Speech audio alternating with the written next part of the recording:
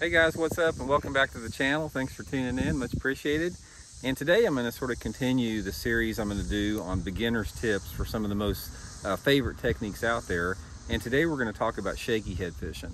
And you know, there's tons of information on shaky head fishing out there. There's so many different parts of shaky head. You got, you know, the baits that you use, you got the head size, you got the areas to fish it in.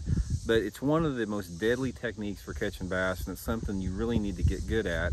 And what I wanted to do today is I want to give you guys some basic tips on how to work a shaky head, how to actually fish the bait, and just keep it real basic 101 information. First of all, you know, I'm going to talk a little bit about the shaky head setup and everything. There's two elements on the shaky head that you really have to consider: the size of the bait you're using and the weight of the head. And we'll do some videos later on in that as far as the equipment and setup.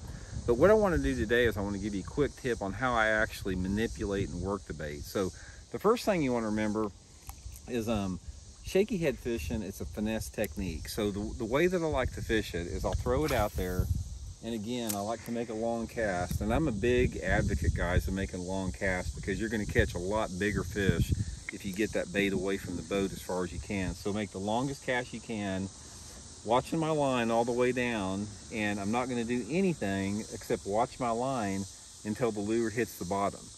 Now, once the lure hits the bottom, this is how I work the bait. I mean, watch my rod tip here, because this is going to be the key thing. Is you want to just, it's sort of like the technique, it's shaking. I'm just barely shaking that rod tip. You know, you can see it's only shaking like 2 or 3 inches. I'm moving it, but at the same time, I'm shaking it and I'm pulling it up a little bit as I work it. And then I'll take the slack up a little bit, make sure the line hits the bottom, and then I start shaking it a little bit more, working the rod tip up to about 11 o'clock.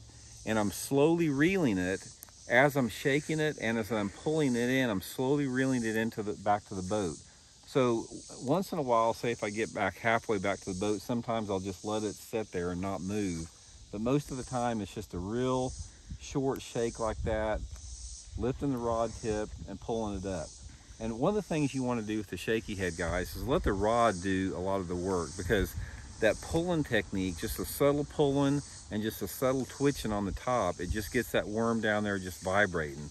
I think one of the biggest mistakes that anglers make with the shaky head is they try to actually work the bait. They try to actually hop it up off the bottom, and you don't want to do that. You want to keep that shaky head in close contact with the bottom all the time. So you either want to just barely shake that rod tip or just barely drag it across the bottom.